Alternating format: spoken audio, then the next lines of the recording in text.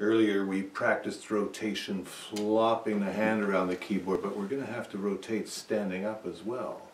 So stand on the thumb and raise the fifth and bring it back down. Raise the fifth and bring it back down.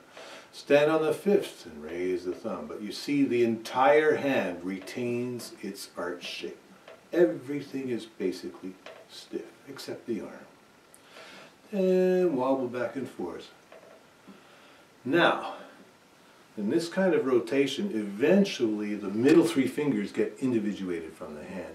And that's easier done lying down. So let's keep the fingers a little bit off, but attach the thumb and fifth to the key or the tabletop while the middle of the hand, the middle three fingers and the forearm all rotate. So that we've individuated the outside from the middle. Stand up and do the same. It's a little bit more tricky, but you can do it. And you've got rotation working for you when you play the pieces.